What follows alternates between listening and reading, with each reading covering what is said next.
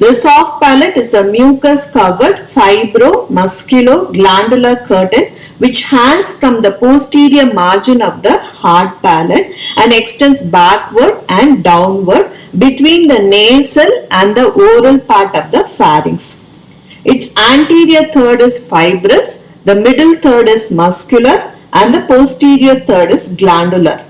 The movement of the palate, soft palate, helps in deglutition, speech, and the blowing of air through the mouth by closing the pharyngeal isthmus which communicates the nasopharynx and the oropharynx.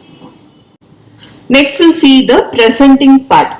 When relaxed and pendant, the soft palate is quadrilateral in shape and presents two surfaces and four borders. The anterior surface is concave, looks downward and forward